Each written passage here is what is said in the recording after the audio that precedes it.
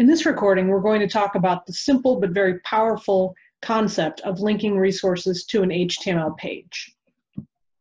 So first we have to talk a little bit about how web pages work in general, and I want you to understand the difference between embedded and compiled content. Hopefully this will help make the concept clearer in terms of what we need to do when we're linking HTML files. So a typical word processed file is an example of embedded content.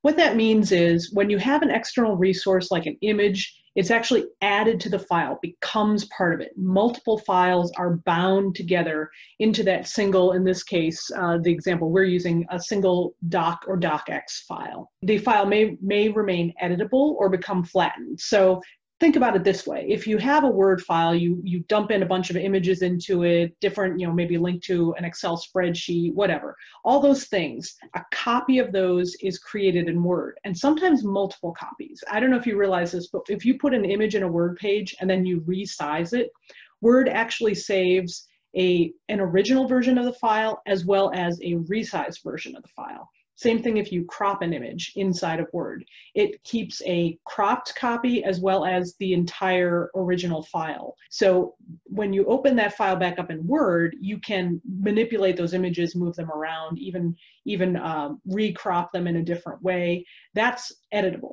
If you were to take that page and save it as a PDF, that's an example of a flattened file. Basically, it's just putting everything into a single set format so that you can't edit individual pieces of it anymore.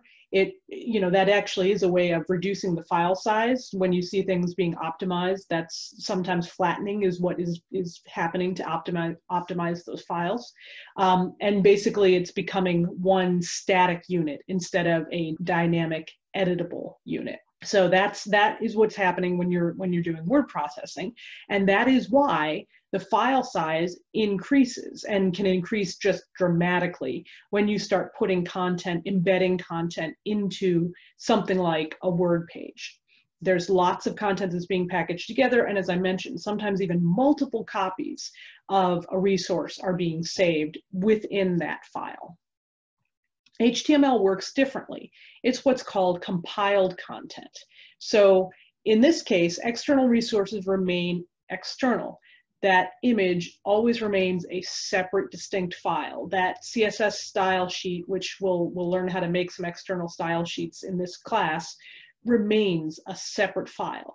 The HTML file itself is a standalone piece, and instead of bringing everything into that HTML file, it simply contains the pointers, and those are designated by the arrows in the diagram, pointers that say where an external resource is located. So what happens in this case is that multiple files are processed by a compiler to render the finished product. And when we're talking HTML, the compiler is just a web browser. So the web browser understands the HTML codes for linking, that it's got to go out and find these other resources and display them at the point that is indicated by the code.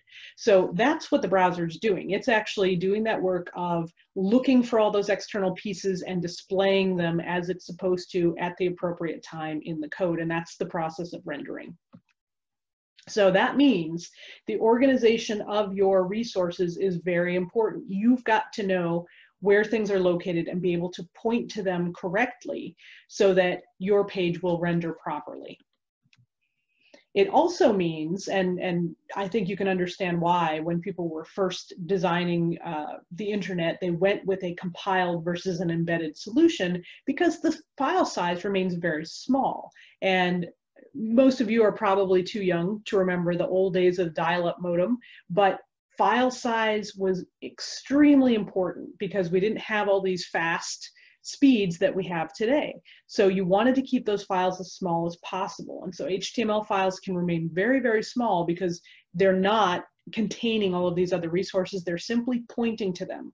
And the resources themselves, well, their file size is constant and predictable, not like in an embedded page where if you transform a resource within the file, you could be exponentially increasing the file size because of those external resources and the different copies that are being created, all that.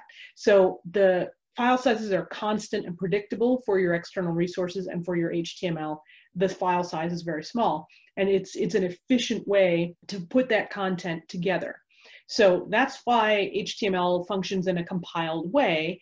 And in some senses, it may seem harder as you're learning coding, but eventually I think you'll see the real efficiencies that you gain by having this compiled solution. When you're creating links, you need a couple of things. First, you need something to link to. That is called the hyperlink reference or address. And that would be, the very recognizable, if you're looking at a website, for example, as an external link you want to link to, it's the URL up in the address bar. That would be the href in this case. You also need something on your HTML page that will be linked, and that is called the anchor. So here, if this is your HTML page, you have that underlined text. That's the link that's actually seen by the user that they would click on. And when they click on that, it's going to take them to this address. Now, if you were to look under the hood and take a look at the code of this HTML page, you'd see something like this. So it has an HTML tag that includes the URL, right? And it's got the complete URL there. And then you can see the tag ends, the beginning of the tag ends, and then you see the words linked text that actually render on the page. And then the end of that anchor tag, the A tag, that then creates the complete link that is seen. And we'll get into the actual coding of links a little bit later. But those are the ingredients that you need, and you always must have those things. You must have something to link to, and then you must have something on your page that's going to be linked. And sometimes it's not something that the user sees. We'll see some different types of links that go in the head of your page sometimes, but you definitely need both of those components in order for a link to work. And then finally, just to finish out this overview of linking in HTML, I just want to introduce the concept of different types of links, and then we'll explore them in more detail later on. So you can have external links, and those are links to content or resources outside of your website. So typically the href value, the hyperlink reference value for those links, will start with that HTTP or HTTPS, right? And those are things that are outside of what you've done. Then you also have referential links. Now, these are the ones that link to resources within your website. It is best practice to use a referential href address for these resources. And again, we're going to talk about that in more detail in the next video, but you'll see that that makes your life a lot easier too if you use those referential links within your own website. And then finally, bookmarks. And those are just navigation links within a single page. So these are different types of links that we can accomplish with HTML. And there are different tags for doing these depending on what kind of resource you're linking to and what kind of connection you're establishing. So we'll get into the coding, but just conceptually, keep clear in your mind whether you're talking external, referential, bookmarks. And then we'll get into some details of each of these types of links in the next video.